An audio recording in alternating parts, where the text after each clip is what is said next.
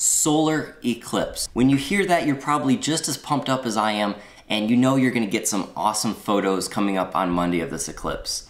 But before that, I wanna talk about some safety tips, because what you're putting at risk is your camera gear and your eye, and I don't wanna see you guys melt your eyeballs out of your skull or ruin thousands of dollars worth of your camera gear by shooting this eclipse on Monday. So let's talk about some safety tips and some planning tips. So I got 5 tips for you guys today on how to shoot the eclipse, and make sure you stay tuned. At the end of the video, we're gonna go out with this Nikon 400mm 2.8, and we're gonna go out and shoot the sun, and I'm gonna show you just what happens to your camera gear and your eyeballs if you decide to shoot directly at the sun.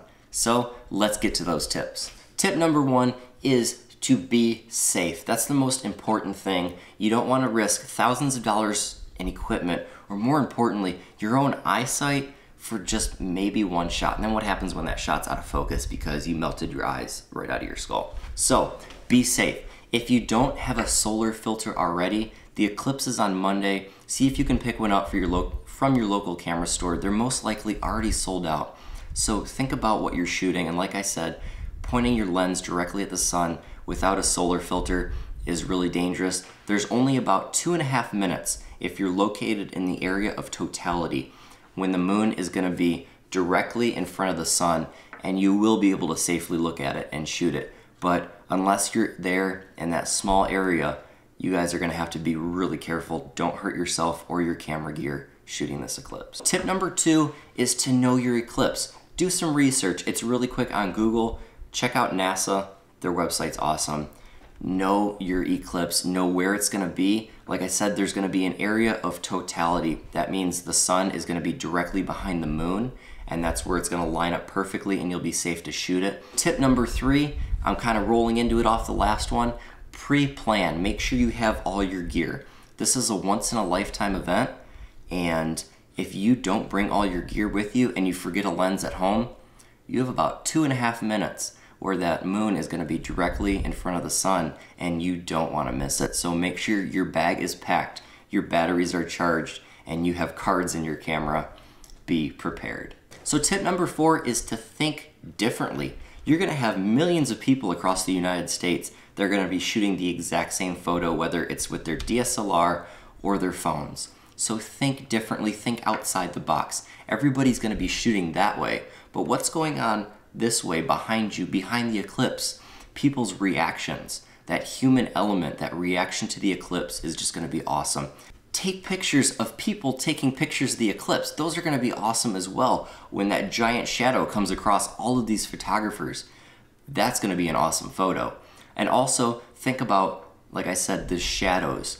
When you have that the moon going in front of the sun, that is going to be replicated in all of the circular bits of light that you're going to see. They're all going to look like little baby eclipses. So think abstract, think outside the box, and be different and be creative when you're shooting. And lastly, make sure you guys are sharing your images after the eclipse. The official eclipse hashtag is Eclipse 2017. I'm going to have it written right up here.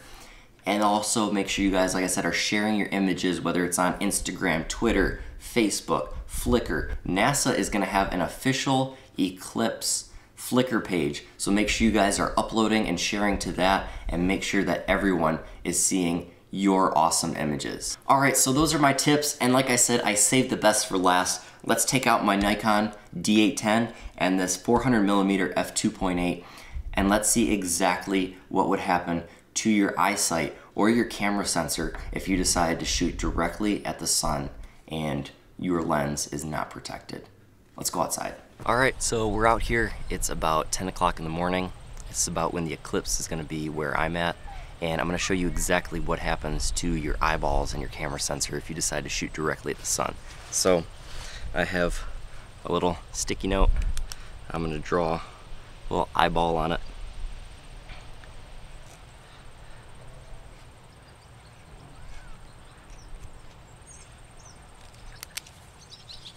There we go. This is going to be your eyeball when you decide to shoot directly at the sun with a telephoto lens. Let's see what happens.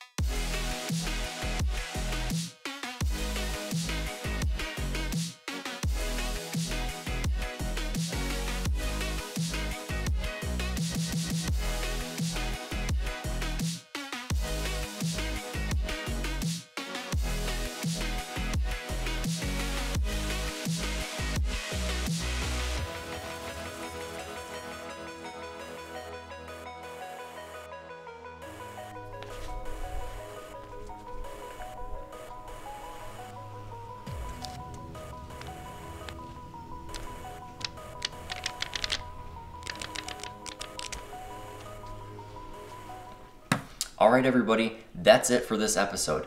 Make sure, number one, you guys are being safe. I don't want to see this happen to your eyeballs, your camera sensor, or your lens, because that can get damaged too. Make sure you guys are using hashtag ECLIPSE 2017, because that's where I'm going to be able to see all the awesome images you guys are shooting, and so will everybody else. And make sure, if you like this video, subscribe down below, give it a like, give it a share, and I will see you guys on the other side. And until then, get out and go shoot eclipses.